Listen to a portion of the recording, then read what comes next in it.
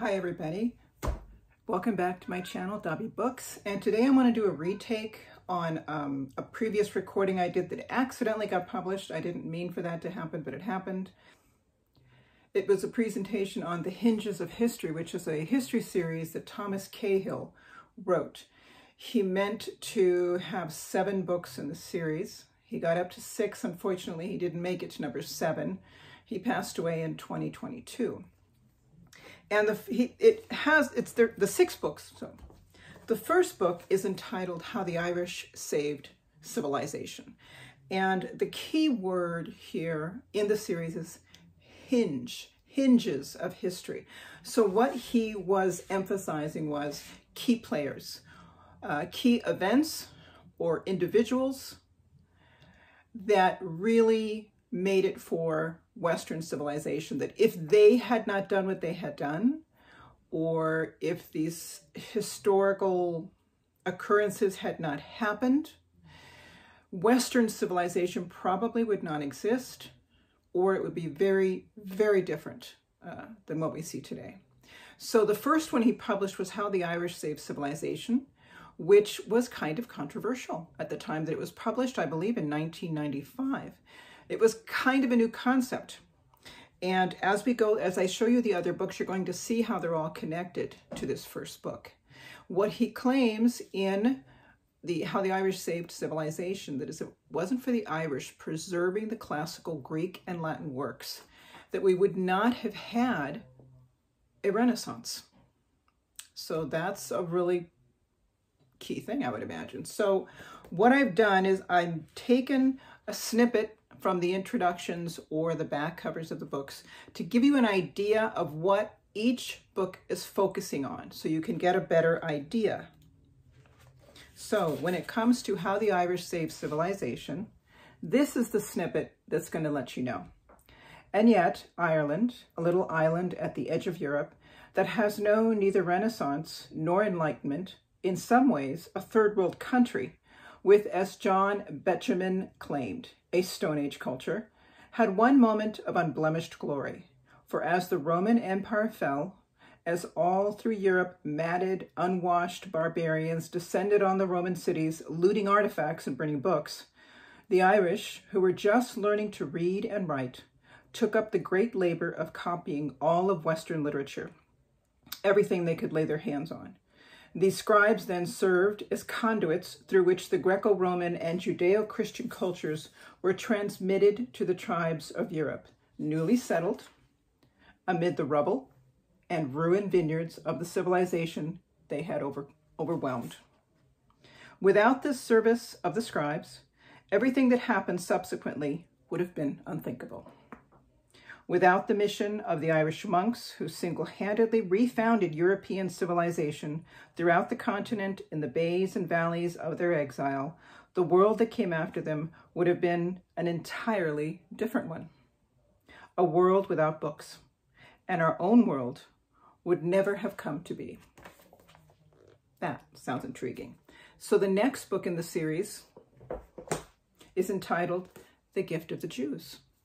And here he states that this is why the Jews were a key player in the establishment of Western civilization. By we, I mean the usual we of the late 20th century writing, which is when he wrote this, towards the end of the 20th century. The people of the Western world, whose peculiar but vital mentality has come to infect every culture on earth, so that in a startlingly precise sense, all humanity is now willy-nilly caught up in this we. For better or worse, the role of the West in humanity's history is singular. Because of this, the role of the Jews, the inventors of Western culture, is also singular. There is simply no one else remotely like them. Theirs is a unique vocation. Indeed, as we shall see, the very idea of vocation, of a personal destiny, is a Jewish idea. The next book in the series, Desire of the Everlasting Hills. And in this, he covers the beginning of Christianity in the Middle East. And for this, he says, How did an obscure rabbi and minor prophet from a backwater of the Roman Empire come to be considered the central figure in Western civilization? Does his influence, in fact, change the world?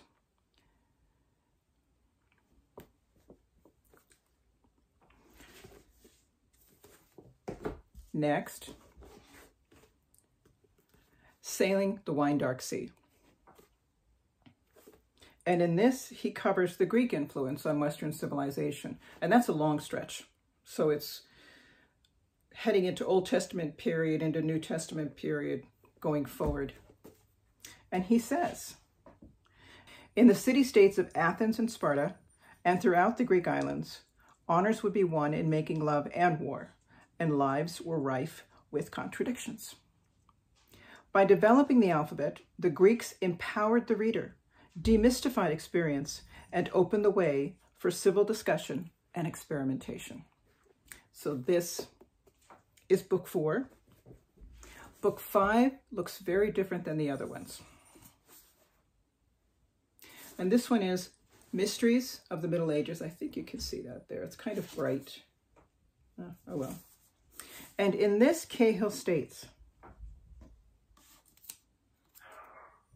after the long period of decline known as the Dark Ages, medieval Europe experienced a rebirth of scholarship, art, literature, philosophy, and science, and began to develop a vision of Western society that remains at the heart of Western civilization today, from the entry of women into professions that had long been closed to them, to the early investigation into alchemy that would form the basis of experimental science. So again, this is now, I'm going to say, late Middle Ages, early Renaissance he's moving into. And the last one is Heretics and Heroes. This one is now Renaissance, Reformation. Okay, and of this is a really short snippet. It says, this was an age in which whole continents of peoples were discovered. It was an era of sublime artistic and scientific adventure, but also of newly powerful princes and armies, and of unprecedented courage, as thousands refused to bow their heads to the religious pieties of the past. And of course, he's referring to the Reformation. But what's interesting is, if you think, it was wise for him to publish this first, because if the Irish had not saved those very precious classical Greek and Latin documents, none of this would have happened, which is interesting. And when you get to Middle Ages, what the Irish had saved brought about those early Middle Ages, and now into Renaissance, and now into Reformation. And I do want to point out really quick, these books are pretty basic, these smaller ones. These are the older ones. This one was published in '95. It does have some black and whites in it, okay? The ones that change,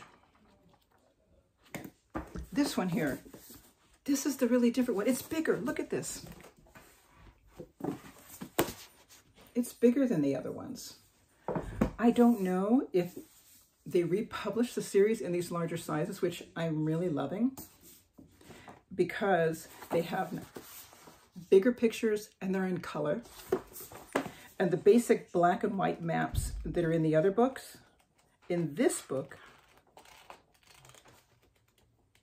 are phenomenal. I've got to bring you one. I've got to show you one here. No, that's not the one. There was one that was like a 2-page spread, and it was really, really neat. There it is. Look at these maps. That is awesome. And also, maybe it's because of the theme, yeah, Middle Ages. Because of the theme, the beginnings of many of the chapters are very much like the illuminated texts that were made during the Middle Ages. And I want to get the beginning of a chapter so that I can show it to you. Look at this. And I don't know if you can see the page numbers. They're also written in that same medieval style. This book is just filled with beautiful pictures and illuminations. I think it's just, if I could find more in this series that are illustrated like this and illuminated like this, I would replace these other smaller books with this bigger one. This one is much nicer. Even the pages themselves are thicker than the other books. So you can start with the gift, you can start with How the Irish Saved Civilization, or another suggestion is you could start with The Gift of the Jews, because that's the earlier history. And then you could move into, I would say, Sailing the Wine Dark Sea. And then the third, you could go into, let's see, perhaps Desire of the Everlasting Hills, when early Christianity starts. And then from there, How the Irish Saved Civilization, Mysteries of the Middle Ages, and Heretics and Heroes, okay? Or you could do it in the order that they were published, with How the Irish Saved Civilization first, The Gifts of the Jews second, Desire of the Everlasting Hills third, Sailing the Wine Dark Sea fourth, Mysteries of the Middle Ages, and then finally Heretics and Heroes. This is a really interesting, it's a unlike, I have a series by Susan Wise Bauer, which is entitled, for example, The History of the Ancient World. This covers world history, so it's not just Western civilization, in a general format, okay? Every historian has their perspective, but this one I'm going to say in comparison is very general, compared to Thomas Cahill, who focuses on pivotal players and why they're so important to Western civilization.